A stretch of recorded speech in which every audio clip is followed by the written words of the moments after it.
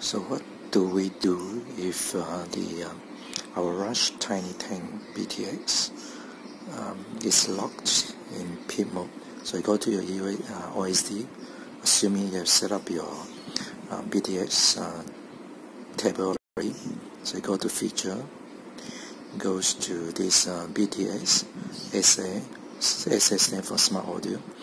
So you can set your band here. So let's say I'm setting it for band E, channel 3, frequency and power. So let's say I set it to maximum.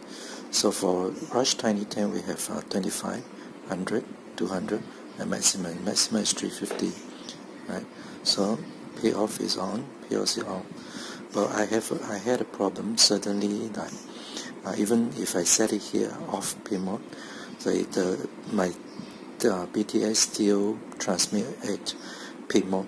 So I can only receive video transmission if I move my monitor or my toggles bearing just a few inches to the quad. Only then I can receive video signal.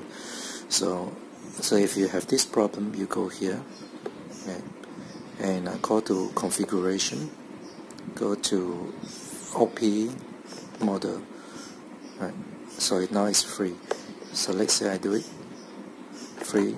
So let's say rest. So if you're locked in rest, so you have to go here, OP model, turn your this one, change it to free, go down, okay, back, go stop, set, confirm, yes, right? And after you can set your power.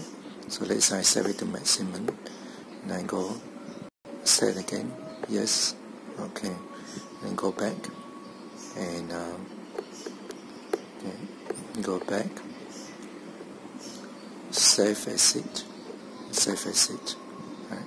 So that should be able to solve your problem, right?